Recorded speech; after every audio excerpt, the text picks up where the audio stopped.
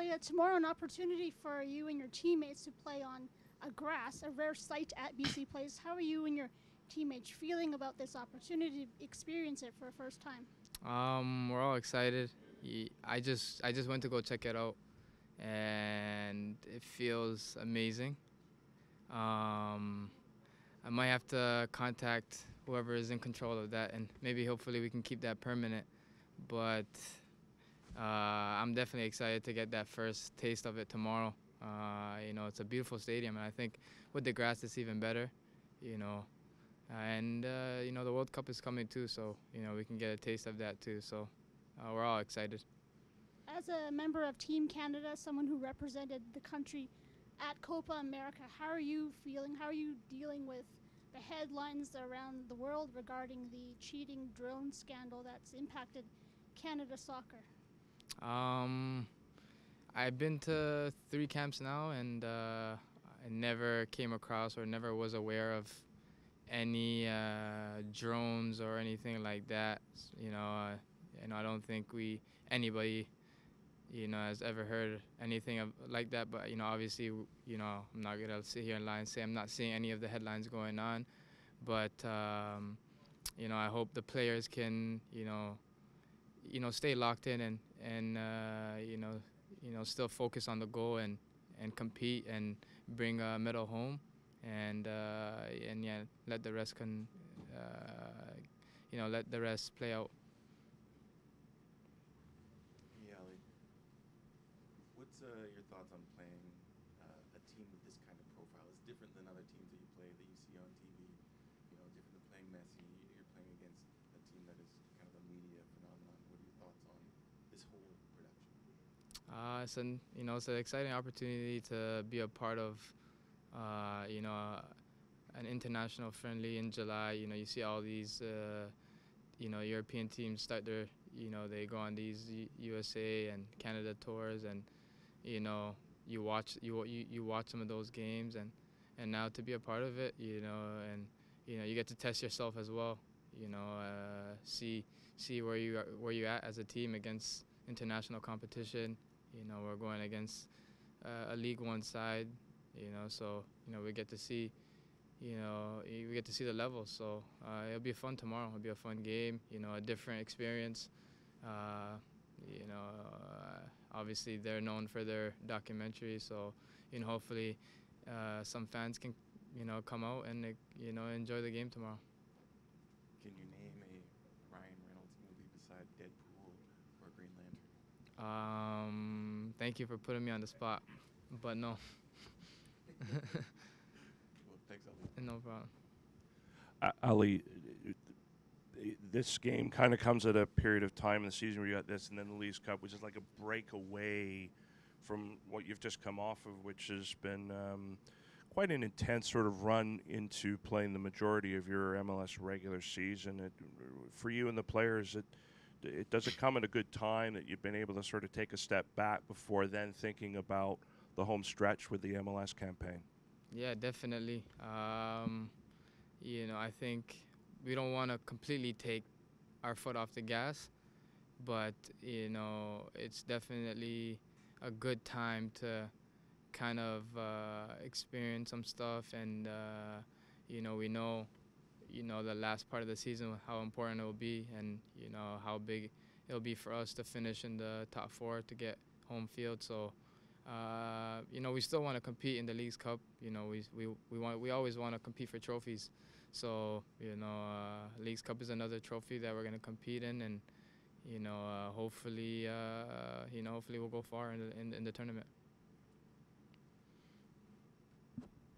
So obviously, Wrexham's European team, a bit more of a soccer culture on that side. What do you think? How do you think you're going to perform coming from a North American soccer culture against the European soccer culture? It would be interesting. I would like to see it myself, but I think the MLS has been growing a lot, and the culture around the league has been improving, and obviously it's been attracting a lot of big name players coming to our league. So with that, obviously it brings more of an audience. So I think the culture has been good, but obviously we know the European culture, and especially in a place like England and Wales. So it'll be interesting tomorrow to see how it goes. But I think it'll be favorable for our side. Ali, have you watched the documentary? Are you familiar with it at all? I might watch it after they post our game in that documentary, but I haven't watched it yet. Haven't seen it yet. Yeah. You don't know the Super Paul Mullen song, I guess. But I'm aware of the Super Paul Mullins. Can you do a few bars for us? Say it again? So you can do a few bars of that song for us? No, I can't, unfortunately. Sorry.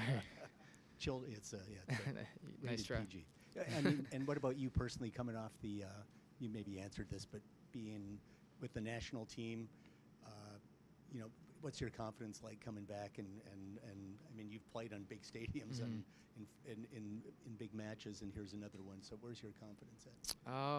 My confidence definitely, I definitely would think it went up a level because the games at the Copa, it's just a different vibe. You know what I mean? It's just a different monster. And playing against Argentina, the world, cup champions 2 times, and Uruguay and these big teams, and you're playing in 80,000 stadiums and some loud South American fans, and some really, really, really intense games. Like everyone's playing like their life is on the line, and if it's their last game. So definitely, coming from that, you learn a lot. It's an experience that not many get to get, and definitely a big part of my growth, in taking next steps. So coming here now, I just gotta stay locked in and bring whatever I learned there, and try to take my game to another level here.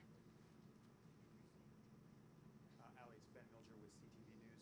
I know you said you haven't watched the documentary, but how would you feel about a documentary crew like that following the Whitecaps around? Would you find that invasive?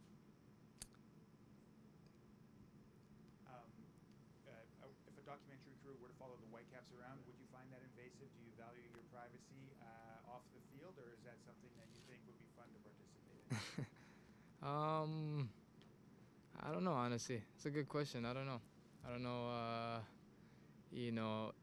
Maybe we should try that. Maybe we should try a Whitecaps documentary. I don't know. I don't know how I'd feel. But I do value, I know some guys and myself definitely do value the privacy. So maybe not. My final question, I wanted to ask you about the pitch at MetLife Stadium during that Argentina match, the second match versus Argentina. The pitch here looks much better than the pitch I saw on television that day. It looked waterlogged. It looked like your long passes were coming up short when you were trying them, and Argentina playing a short passing game appeared to have the advantage. Was that really as bad of a pitch as it looked on television? In the last game we played Argentina? Yeah. Yeah, that one was really tricky in New York. I don't know, it was really weird. A couple of the fields at Copa were a little tricky. A couple of them were really nice, but I spent like maybe 2 minutes over here, and I can tell it's not what we went through in Copa. I think it looks really good over there. It's straight. The ball looks like it will move, and it doesn't seem like there will be too many bounces or. Yeah, so I think definitely better than that Argentina game, but the Copa games were still not too bad. But yeah, definitely looks lovely here. Ali, the match between Wrexham and Chelsea a couple days ago was pretty intense. There was a proper dust-up a couple minutes in. How intense do you expect tomorrow's match to be against Wrexham? I think something similar. Yeah, I think we know how the style of play is over there in the English leagues. They love a proper tackle, and I don't think we're gonna back down. We got some guys too who are looking forward to get stuck in some tackles, including myself. Just play against different style of play. It's intriguing, so I'm ready to go against 6'5", 6'3" players, and we'll have fun with it. We'll have fun with it for sure.